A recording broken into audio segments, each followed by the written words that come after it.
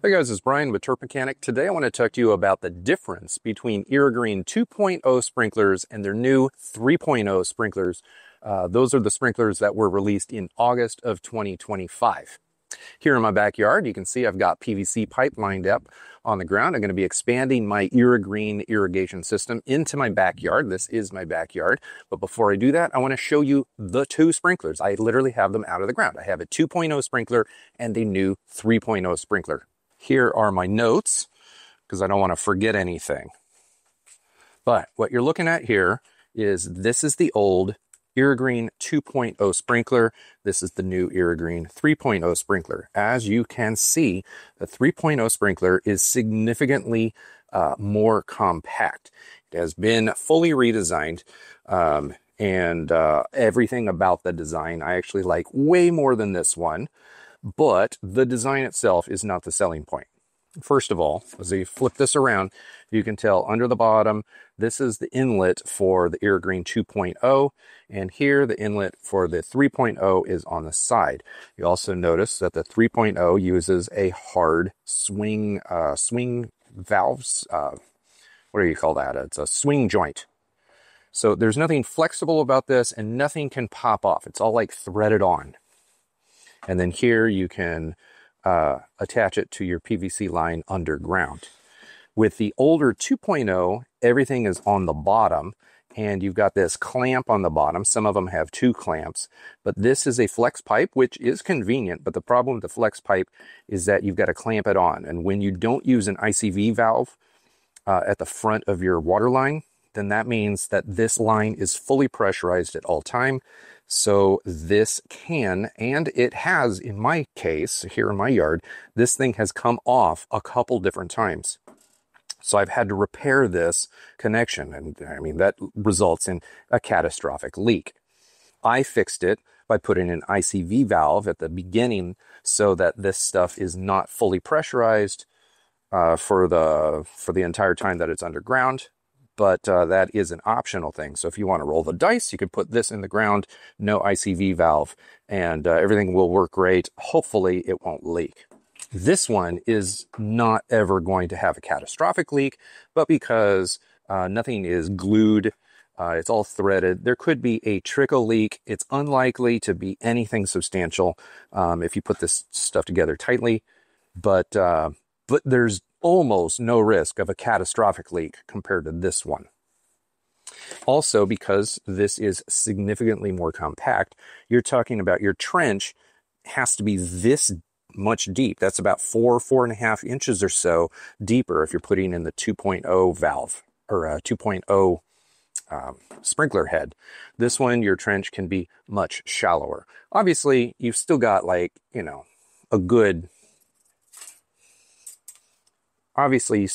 good trench at least 8 inches deep, but that's a lot better than a 12 to 13 inch trench for the 2.0. Now, generally speaking, on average, depending on sales and whatnot, the 2.0 valve is here. Let me refer to my notes. The 2.0 valve is somewhere around $180. You have to spend about $100 more to get to the 3.0, and then beyond this, each one of these has an upgraded XP version. The XP versions are going to add more refined, it's basically a software upgrade. It's going to give you more refined spray control. So the non-XP version is going to give you every foot, like a foot control. Like it's going to spray 20 feet or 21 feet, but you can't control it to 21 and a half. The XP version gives you half foot increments. So it's going to give you a more controlled, you can dial it in more precisely on your yard. Not only that, the XP models are going to take into consideration variability of water pressure. So when water pressure in your lawn maybe changes from day to day because of well pressure, or maybe your city pressure is variable, the spray pattern is going to adjust based on the water pressure coming in better on the XP models than the non-XP models. The XP models are going to add roughly $90 more to the price. So you're looking at base $180, you come up to the 3.0 model and you come up to about 280, and then you add an extra $90 to go to the XP. I think the XP models are significantly worth it. Now, with the 3.0, let me flip it around so you can actually see. The 3.0 model gives you 16 spray, I'm going to call them jets. So 16 of these things are going to be spraying out over the arc in your lawn, whereas the 2.0 only has 14. Now, 16 versus 14, if you're spraying out over 30 feet, that extra, those two extra spray jets give you a roughly 15% better or smoother or more continuous watering action over the duration of your arc. So if you're spraying something that's like maybe 12 feet wide, that extra 15% probably doesn't matter that much. But if you're spraying a full 25 to 30 feet, those two extra spray nozzles are going to be very, very worth it. I've got videos on this channel showing how the spray arc is not very uniform, at least above ground. By the time it gets into the water, into the soil, it kind of disperses out and it's pretty even. But the arc itself is not very continuous or even at long distances. So the extra two spray pattern or spray nozzles, spray jets, will give you a smoother and more continuous flow over your lawn. So in my front yard, where I cover the most ground, and here in the backyard where I'm going to be covering the most ground, I'm definitely going to be using these new 3.0 heads. Another point of differentiation between them is this head right here is not self-cleaning. This is the 2.0 model. You have to, every now and then, you got to pull this apart. You can unscrew the top. I'll make a video about how to clean and maintain these things because I've had them in the lawn for a couple years now. But you have to do it manually. You have to take this apart, flush out sediment, flush out stuff that it filters out. And if you don't do it, then they start working less and less well over the seasons. This unit, this modern unit, this 3.0 unit, automatically self-flushes. So it's basically self-cleaning. So the maintenance and the regular routine maintenance that you have to do to this is much less than this. So if you don't ever maintain your stuff once they're in the ground, this one is going to continue performing just like it's supposed to for a lot longer into the future.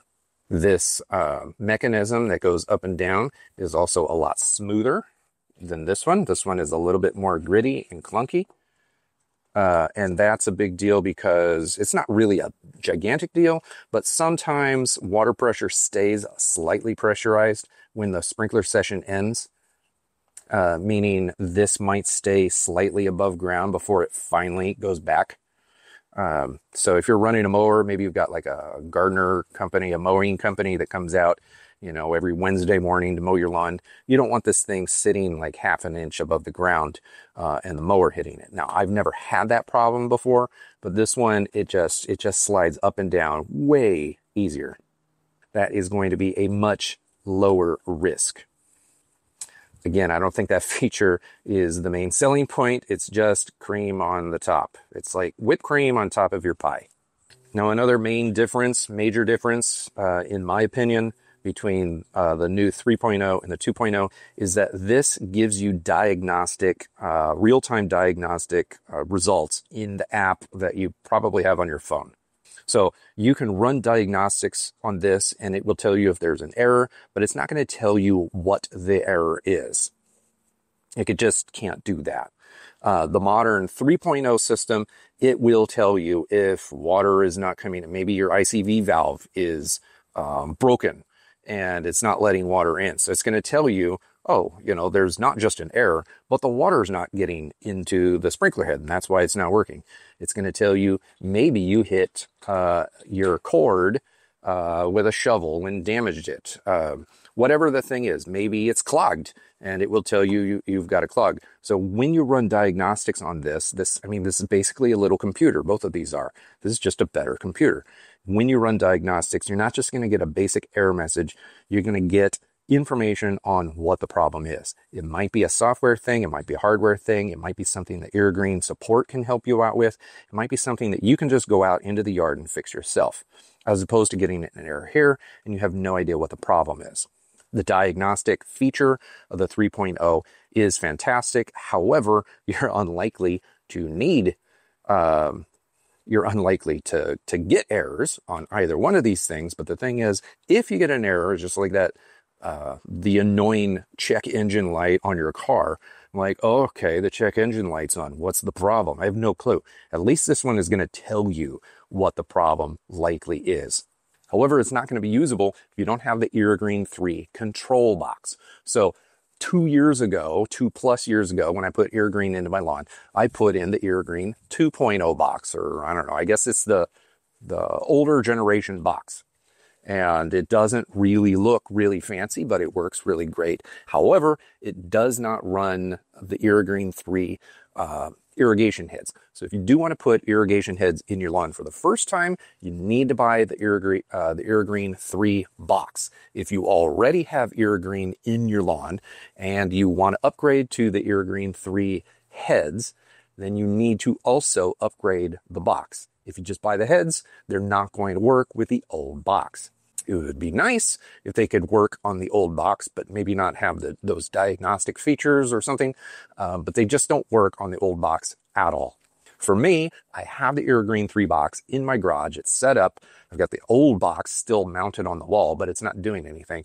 But the 3 box is what's controlling my whole system. So what I'm going to be doing is I'm going to be putting a new head here in the middle of my yard, my backyard.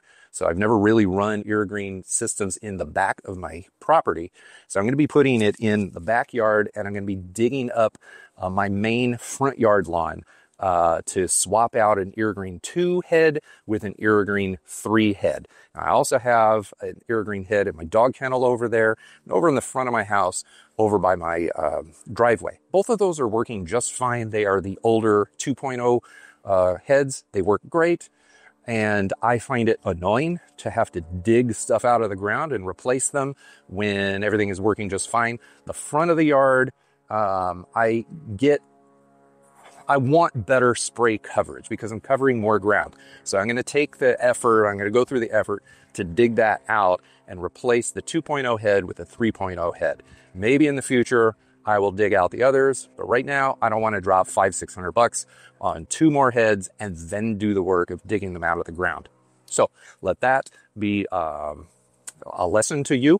Yeah, the 3.0 heads are better than the 2.0 heads, but for me, I'm only replacing one of my 2.0 heads that are currently in the ground with a 3.0, but in the future I am going to be splurging for the 3.0 heads to go into new zones here in my yard. I think it's worth paying for those 3.0 heads over the 2.0. And certainly if you've got issues with one that's already in the ground, go ahead and swap it out. But if everything's running fine and you got no complaints, then I'd probably wait for a sale or for the motivation. You're like, I just want to dig. So then go ahead and do it. But there's no rush. So with all of that said, I'm going to start digging today, trenching all of this stuff into the ground. If you got any questions about the Irrigreen 3 sprinklers or 2 sprinklers or about the control box, or I don't know, if you just have any questions about my experience running Irrigreen in my yard, mostly, I mean, it's been in the dog kennel in the front yard for the past couple years. So if you got any questions, drop them in the comment box below. I'm going to have links that you could buy this sort of stuff, but also links to other videos that I've made, content that I've made, talking about my experience with this product or this set of products.